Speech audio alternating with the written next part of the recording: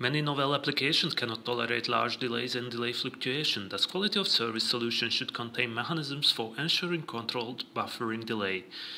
To overcome the scalability issues of low-ever traditional approaches, several core-stateless proposals have emerged in the past. The pair packet value concept provides a core-stateless way to control resource sharing among flows. Per structure and per flow policies are applied by marking a continuous value called packet value on each packet at the edge of the network. In the middle of the network, routers trade packets without maintaining flow states, solely relying on the carried packet value. Each such node aims at maximizing the total amount of value transmitted over the shared bottleneck. In this demo, we evaluate our new delay-ever pair packet value scheduler implemented in DPDK. In contrast to the original PPV concept, packets are marked by two values: a pair packet value used for resource sharing according to a given operator policy, and a delay class expressing the queuing delay requirement of the given traffic. Delay-ever PPV AQM contains three key mechanisms. It maintains a chain of queues in which packets with different delay classes are stored. It inserts dummy packets before fresh packets if possible to delay packets to avoid unnecessary packet drops. It uses packet value histograms to emulate minimum packet value first packet dropping strategy efficiently. Our demo setup consists of three nodes: a source node that generates the traffic with different resource sharing and delay targets, a DPDK switch node running our DPDK-based packet marker and scheduler, and a sync node where the traffic terminates. Packet markers are running on multiple cores of the DPDK switch, applying different operator policies defined as TVFs. Both the source and the sink is connected to the DPDK switch through a 40 Gbps per sec link, and we apply a rate limiter to emulate the bottleneck.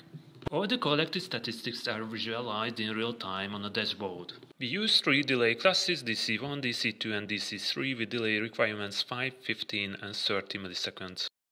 The top left graph shows the aggregated throughput of gold and silver flows. The throughput of 10 randomly selected gold and silver flows are visualized in the figure on the top right. The end-to-end delay experienced by packets of different delay classes are displayed on the bottom left. This is continuously measured by ICMP probes. The bottom right figure shows the instantaneous queue sizes of different delay classes. This also includes real and dummy packets. In the first scenario, all the gold flows belong to delay class 3, while the delay class of silver flows is varied. The delay class of the silver flows has only a slight effect on the resource share between gold and silver traffic. We can see small fluctuations in the rate of gold flows if the silver flows have very small delay requirements. However, one can see that it doesn't affect the aggregated throughput.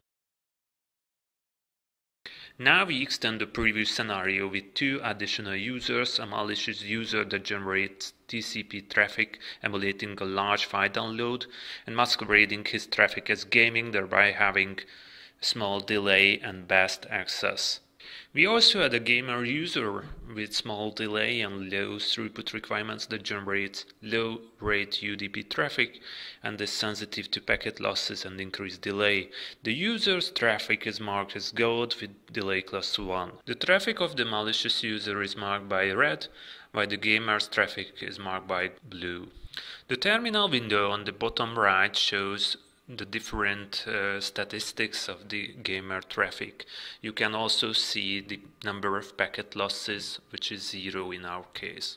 Note that both the malicious and gamer users insert their packets into the same delay class 1 fraction of the queue. This scenario demonstrates that even a malicious user who can give high priority to its traffic has no or only a slight effect on the performance of other flows, including gaming that is sensitive to packet loss and delay. Finally, our solution by design ensures that all the flows meet their delay requirements independently of the traffic mix and the number of flows in the system.